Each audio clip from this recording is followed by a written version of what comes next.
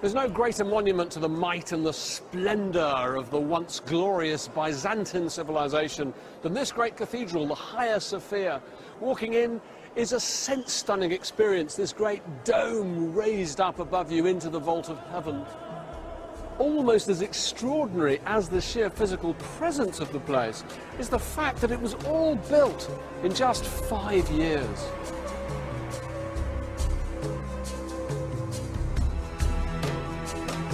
In the past, this place was the most prestigious building of the Byzantine Empire and the centre of what came to be known as Orthodox Christianity.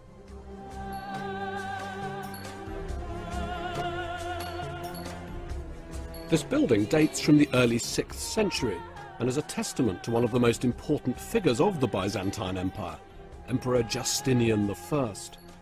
His rule coincided with what might be described as the Golden Age of Byzantium, a time of unparalleled peace and prosperity that made possible the very creation of the Haghia Sophia. The building of the Haghia Sophia changed the course of world architecture. Its massive dome, seemingly suspended in mid-air, appears to defy gravity, having no obvious means of support. The dome of this building is 32 metres across. We do, of course, have the dome of the Pantheon in Rome, which is larger, but this is a much more daring architectural construction. Well, I was thinking about that. I was thinking about what someone from Rome would have thought coming to this place. They would have had the Pantheon in their mind, but what I assume would have struck them would have been that, yes, you've got a dome as big as the Pantheon's dome, but it's been sort of vertically propelled, and it's surrounded by this other huge architectural fabric. Absolutely, and if you think about the Pantheon in particular, the dome is supported on a continuous wall. It's on a drum. Here we've got something quite different. When you go into the church, it's very difficult to see just how the dome is supported.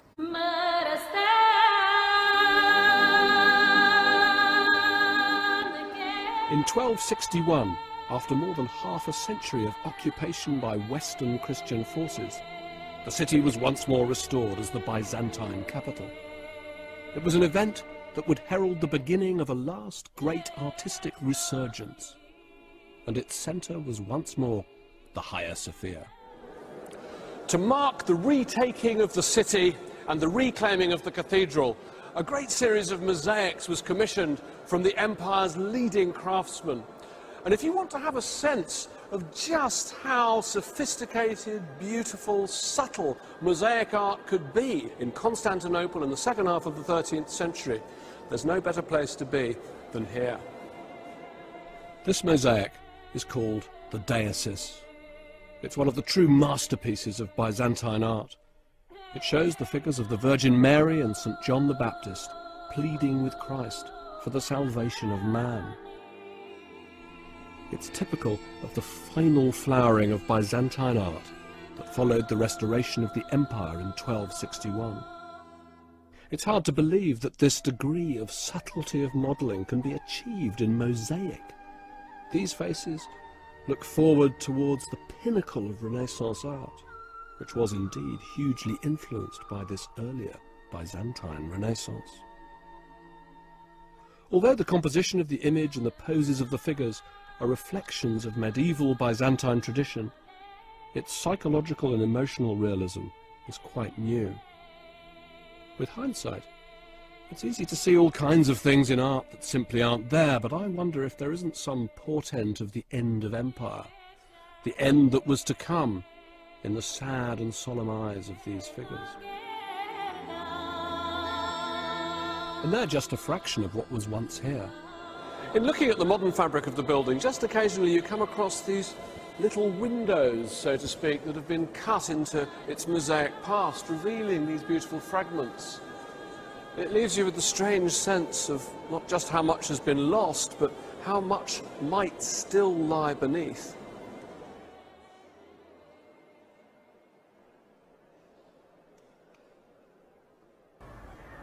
By far the most complete example of late Byzantine art can be seen in one of the last buildings of the Byzantine Empire, the Chora monastery. It once stood on the very outskirts of Constantinople, but today it's been swallowed up by modern Istanbul.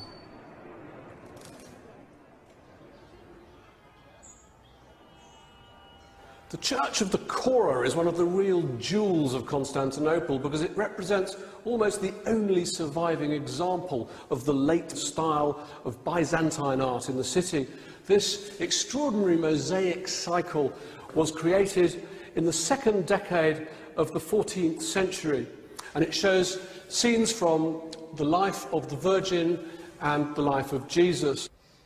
Now, if you look at the style of these mosaics, they're a world away from the statuesque, solemn monumentality of earlier Byzantine art. Suddenly, there's this tremendous emphasis on action, emotion, far more figures in the scenes.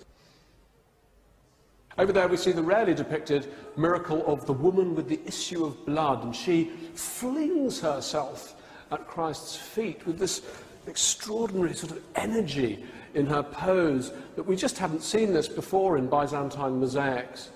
Over there, there's a very strong emphasis here on Christ and his miracles. He's healing a blind man, healing a dumb man, healing a leper. The emphasis is very strongly on salvation.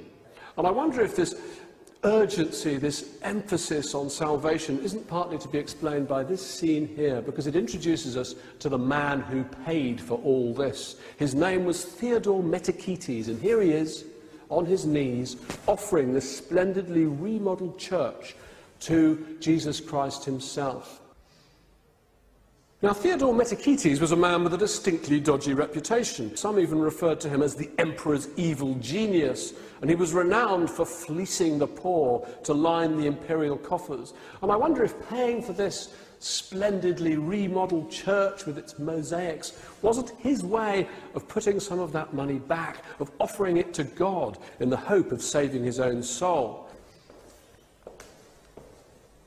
But the Chora's masterpiece is in the inner sanctum of the church. This space is Metochites' own funerary chapel, and he had it decorated, interestingly enough, in the much poorer medium of painting. Now, we don't know why that was so. Could it be that he deliberately chose it as an act of humility, or did he simply run out of money? Now, once again, we see scenes from the Bible, figures of saints, prophets, and angels, all in paint. But this time, there's much less to detain the eye in these scenes. All the emphasis is towards this end and towards this extraordinary image of the anastasis, the harrowing of hell. It's full of an energy that we've never really seen in Byzantine art before. Look at that central figure of Christ. Whereas before, drapery might seem almost like a form of abstract geometry, here you really feel that there's a body inside that drapery pulling its folds apart as Christ, with great physical urgency, pulls Adam and Eve, the forebears of all mankind, from their tombs. It's the resurrection. He's pulling them into eternity, pulling them into salvation. And salvation is what this space is all about, because salvation is what Metochites dreamed of. What I really love in this picture as well is this fantastic detail that Christ is harrowing hell, and what he's done is he's broken the gates of hell, and you can see all this bric-a-brac, this debris, this locksmithery. Those are all the locks that were used to fasten hell, but he's broken hell open, and there we see almost, it's quite hard to make out, but there's the figure of Satan trampled beneath Christ's feet. It's a profoundly powerful, energetic image of salvation. And I think it's not hard to imagine Metochites contemplating it very much with his own salvation in mind. Now, another thing that's interesting about this space and this story is that Metochites' life did not end up being entirely a bed of roses. In the 1320s, he was ousted from the imperial household during a palace coup. He lost all his money, all his power, all his privileges, and he ended up dying here as a monk, a simple monk, in the monastery church that he'd so richly endowed. And I don't think, perhaps, that by the time he did reach his end, he cared too much about the loss of all his power and privileges, because his mind was not on the here and now. It was on eternity, on the image embodied in that extraordinary picture. Now, this is actually the last great work of Byzantine art in Constantinople. So it's not just one man's last memorial, last monument. It's also the swan song of an entire empire.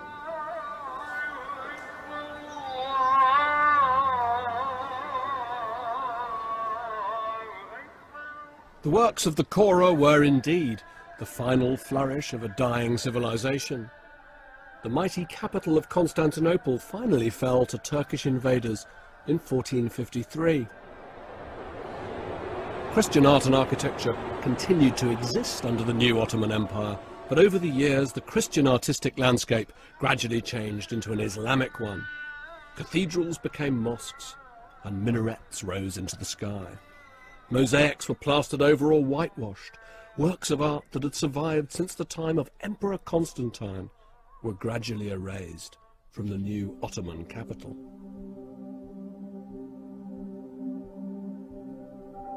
And yet, the Byzantine art tradition might have been battered by centuries of turmoil, religious conflict, imperial decline, but it still survives in a multitude of powerfully direct images, forms, and above all faces, so intensely eloquent they still seem on the point of speech.